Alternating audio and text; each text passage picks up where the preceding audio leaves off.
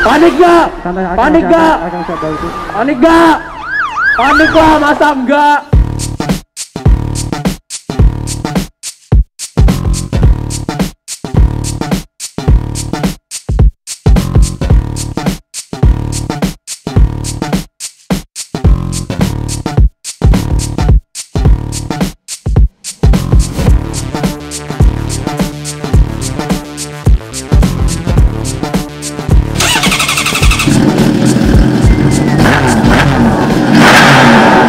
Panik lah, masa enggak? Ayo, mari. Hah? Oh, boleh. Iya. Oh cuy, ada orang cuy. Aduh, ya ampun, ngeri banget, sumpah. Halo. Apa? Oh, nama, ayo, mari. Mau foto kan? Ya. Kamu mau salaman, MUDA-EMON? Iya. Gila, dak-dikduk ketemu alien.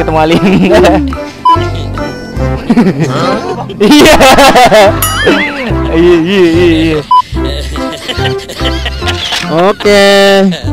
Udah? Apa? Berapa cc? Ayo tebak berapa cc? Ayo. Apa? 600. Yang bilang jetek 25R lu. Awas lu. Hah? Lu balik jetek 25R, gua balik Lampung gua. Dah, itu aja kan. Udah? Lanjut kerja ya gue ya. Dadah ya. Dadah dulu dong, kamera dong.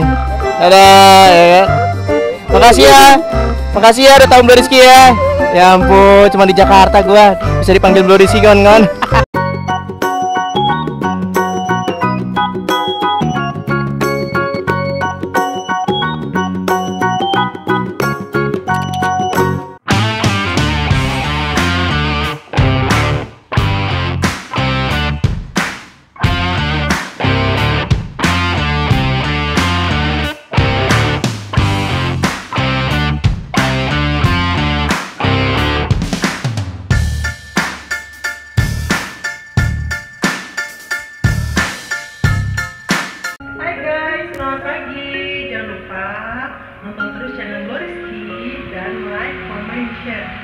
Dia 1 juta subscriber. Penasaran dengan aku?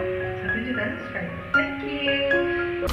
Oke, bismillahirrahmanirrahim. BLU-EMON On. Banyak mobil gede yang. Gila, ya udah malam sayang. Let's go. Standar udah belum? Udah. Standar mati lagi. Aman sayang, ya Allah. Aku lihat tadi, kamu nggak lihat. Aku lihat di spion baby. Kamu nggak lihat spion caplang kayak gini. Aku ngeliat sayang. Ya ampun. Aduh. Kameraman ya.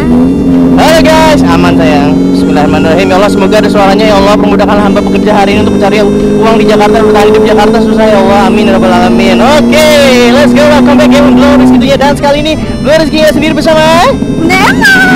Wow, gila Bunde, ada yang baru ya dari BLU-EMON ya. Helm apa nih?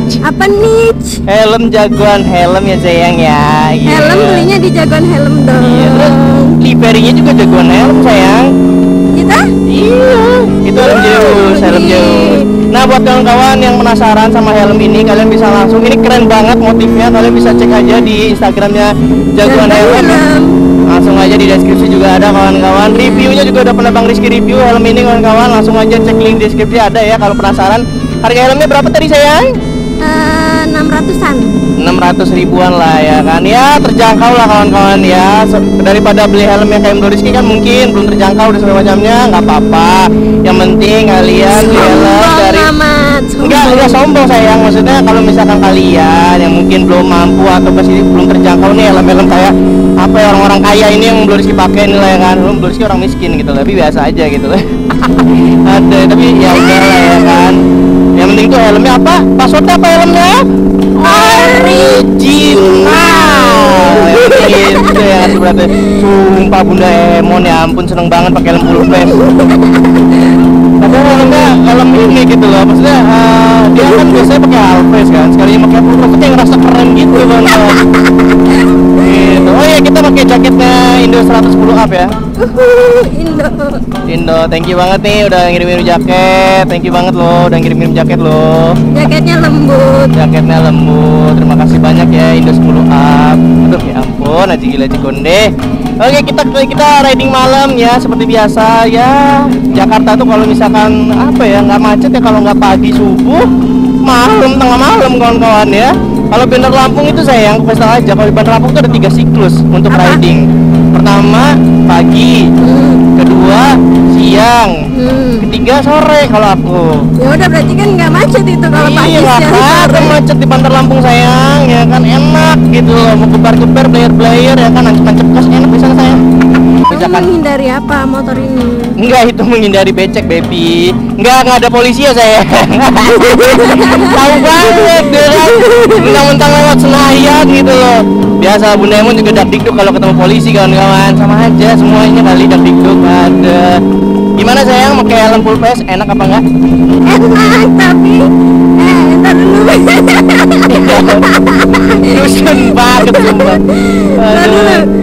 Kan aku seneng kalau pakai helm full face tapi ada minusnya. Oke, nah ini kita kasih tahu ya buat cewek-cewek yang mungkin mau pakai helm full face ya. Kamu kan cewek nih, Ya, kasih info dan gimana aku rasanya. Baru pertama kali pakai full face. Sebenarnya enak, nggak kena angin masuk. Terus suaranya itu lebih dengar di telinga.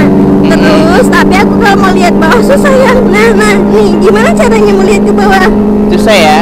Susah, terhalang. Tapi aku seneng. Seneng ya? Iya. Kayak keren gitu ya?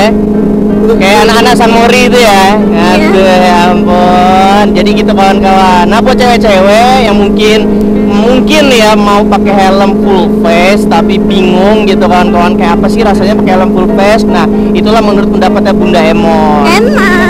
Helmnya enak, full face itu sebenarnya enak, tapi kalau memang yang belum terbiasa mungkin agak sedikit kagok. Pertama batasan view ya, penglihatan mungkin agak sedikit berkurang ya, karena emang kalau misalkan half face kan bagian bawah kelihatan ya Bun ya. Iya. Nah kalau pakai full face ya tertutup gitu loh ya kan, karena memang menghindari dagu gitu loh. Tapi Bun, kamu harus tahu kalau tingkat safety sebuah helm itu yang lebih safety ada helm full face Bun. Oh. Iya, kamu harus tahu kalau helm half face itu bahaya. Kenapa? Karena tidak bisa melindungi sepenuhnya di wajah. Rata-rata kalau misalkan pakai helm half face yang paling bahaya itu adalah bagian mulut sama dagu, itu bahaya. Kalau misalkan full face ya insya Allah aman lah, tergantung dari tingkat benturan dan kecelakaannya. Nah amit-amit lah pokoknya kawan-kawan, makanya hati-hati di jalan ya. Oke, jadi gitu. Apalagi Bun yang dirasakan ketika pakai helm full face? Apakah ada rasa sensasi kayak wah gila cewek cantik nih? Tahu lah kata aku yang kamu pernah merasa kayak gitu. Pas dibuka helmnya. Iya kan? Ya kan, wah gila nih cewek pakai helm full face cantik nih ya kan. Wah, naik motor sport lagi ya kan. Wah, cowok-cowok udah ekspektasinya lebih 100% itu kan. Pas dibuka ya. Kan sama kayak kamu kan udah gundul, jelek. Kan ya kan. Bundul ada. Jadi kan kamu ganteng kalau pakai helm doang. Gara-gara siapa saya bundul? Enggak gundul. Nggak gundul, tapi udah tahu di Indonesia itu kadar gundul itu nggak mau ada rambut juga tetap botak dilihatnya kan sayang. Gara-gara kamu nih, aku jadi tempat eksperimen kamu. Aku udah ketawa-tawain teman-teman aku tau nggak? Aduh. Pahala. Ya pahala sih, tapi nggak gitu juga konsepnya sayang. Aku dibully. Aduh. Sayang. Iya sayang. Jadi kalau aku pakai helm full face, damage aku nambah apa enggak? Damage-nya nambah banget gitu. Apalagi visornya dibuka ya, wajahnya itu kelihatan gitu. Coba buka visornya Bun. Sabar. Mana nih ujungnya? Liatin kameranya Bun, wajah kamu Sabar. Bun. Tuh. Sabar ya sayang, sabarnya aku pemula ini Ya agak Allah, susah. sini. Enggak, Bun, aku bisa. di sini kan diciptain Bun nih. Iya. Iya, Sabar, tapi bukannya gini tetap mukanya gitu loh. Enggak, aku bisa. Udah? Hai. Udah? Gimana? Ya Allah, udah kebuka belum? Sudah dari tadi dong. Oh ya, udah liatin ke kamera tuh. Liatin sayang. Udah lihat nih. Oh, ya, senyum lah, sapa gitu aja guys. Halo guys, kembali lagi bersama Bunda Emon. Norak, aduh, ya ampun. Tadi aku seneng guys, kalau dibuka gini anginnya masuk, takut masuk angin ya guys. Karena aku Iya. lagi nggak pakai jaket bre, aku pakai Iya. jaket Indo up. Iya, pakai jaket Indo 110 up ya. Makasih banget loh udah kirimin jaket 110 Indo up ya kan. Bunda Emon jadi kelihatan kayak sangar-sangar gitu ya kan. Aduh. Bun, polisi bun. Saya. Panik gak? Panik lah. Kok diem sayang? Enggak, itu Pak polisinya lagi ngamanin ini sayang. Enggak sayang. Iya, tapi emang kamu dari dulu sebelum kenal aku naik motor ketemu polisi emang udah deg-deg ya? Iya, deg-deg kenapa ya? Oh, takutnya pas sama aku aja kamu melakukan apa ya? Kamu merasakan siklus ini gitu. Apa sayang? Itu tadi ada benturan apa sih? Oh, ada benturan ya. Cewek emang sensitif kalau ada benturan gitu loh. Ya cowok aja biasa aja kalau kepentok tangki. Sayang, boleh nggak sih ditutup Apanya? visornya? Ya udah tutup lah. Cara menutup visor ini Gimana? Kasih tutorialnya dong. Udah bisa aku. Oh iya, kan di sebelah sininya itu ada pentolan di visornya, jadi tutup aja. Iya sayang. Takut kamu nggak ngerti sayang. Ya ampun. Aku nggak segoblok itu. Iya, tapi kan kadang-kadang kamu sepolos itu sayang. Kamu memang nggak goblok, tapi kamu polos. Polosnya itu yang kadang-kadang deket gitu loh, ya ampun. Aduh.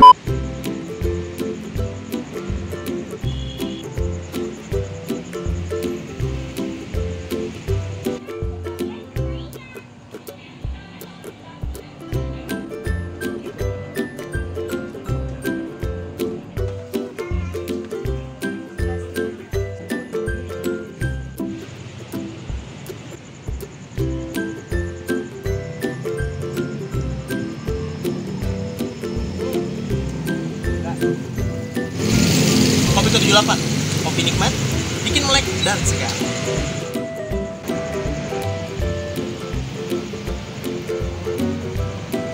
Oke, kita lanjut lagi kawan-kawan ke agenda berikutnya.